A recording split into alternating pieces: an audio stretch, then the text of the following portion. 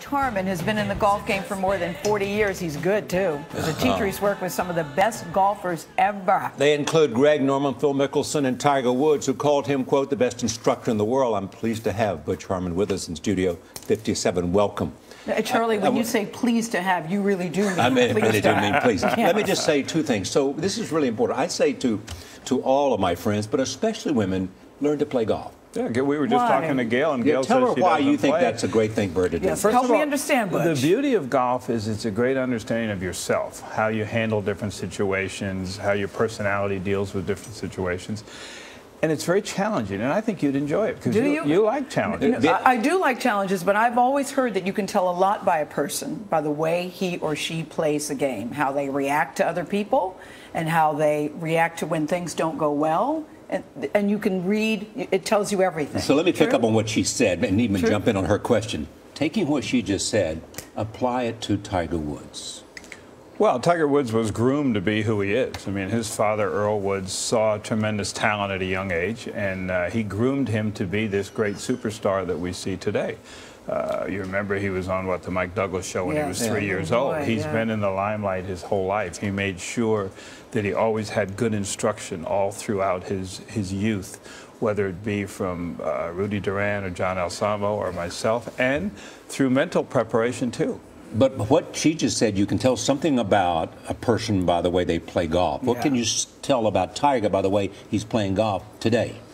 Well, I think the Tiger we see today is a little bit lost compared to the Tiger in the past. And I say that only because he's going through another revamp of his swing.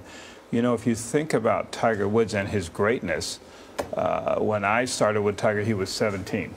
And we went through two different revamps of his swing. Then he went with Hank Haney, and now with Sean Foley. So he is continuing to change his swing. Now, the average person would say, well, why would someone that good do that? Because he has this burning desire to always get better. And he's never satisfied with where he is. So what's wrong with that? Absolutely nothing wrong with that. But having said that, Charlie, it takes time.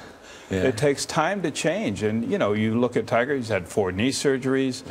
He's had so many off-course problems. And all of these things enter into your nervous system and your psyche and your confidence level. So do you believe, as I do, that he will win another major? No, I think he'll win a major. I'm not sure. I believe that too, guys. I'm not sure now he will break Jack Nicklaus's record. It's going to be hard to win 5. He has 14 and needs 18. Yeah, he's got to win 5 more to break the record. And against this competition, that's going to be difficult. You have said, Butch Harmon, that you wanted to touch every golfer, that you wanted to put people in situations, at every golf situation imaginable. Do you believe that anybody can learn how to play this game? Sure. I think anybody can learn to play golf. And Gayle, let me explain to you why I think you would love golf. Golf is a game for all ages. You can start when you're very young. You can play, I'm almost 70 years old. You can play well into your older years. It's a game that you can enjoy doing. You can play with your friends. You can play alone. Well, playing alone's fun. You get out there and you practice. You get in the evening. Charlie knows. He probably goes out to Deepdale in the evening and plays a little bit in the stuff. Charlie loves the game. But the beauty of it is the little ball doesn't move until you move it. And there's where all the rewards come from, and that's where all the negative things come from also. But clearly people trust you, though. You were named the best teacher for 11 consecutive years. The people that you have on your tape, Greg Norman, even Tiger Woods, I'm thinking people clearly respect and admire the work that you do. Well, thank you for saying that, Gayle. I think I believe that. I came from a great golfing family. My father, Claude Harmon, won the Masters in 1948. I played the tour myself in the late 60s, early 70s, so I kind of have an understanding with tour players what they're going through when they're out there, and I think that's helped me. Okay, but tell us what it is. Let's assume you're the best golf instructor among the top 3, say. What is it you see? How do you see a swing, whether it's Phil Mickelson or whether it's Charlie Rose? What are you looking for? For me, I have a good eye. I see things that, and I can't tell you why I see them. My wife says it's a nightmare to go to a movie with me because I see every flaw in the movie. But you make a swing and my mind's like a computer. All of a sudden I see about 50 things at once and it just clicks. And what I see in your swing that isn't right, that causes all the problem, jumps out at me.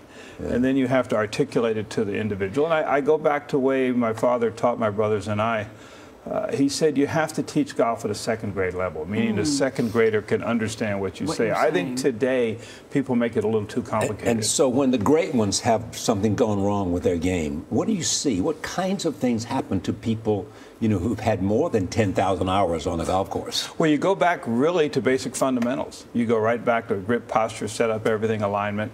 As you saw on the tape when Ernie Els, the work I did with Ernie Els when I first started with him, he was hitting a 7-iron, aimed 20 yards to the right and didn't know it.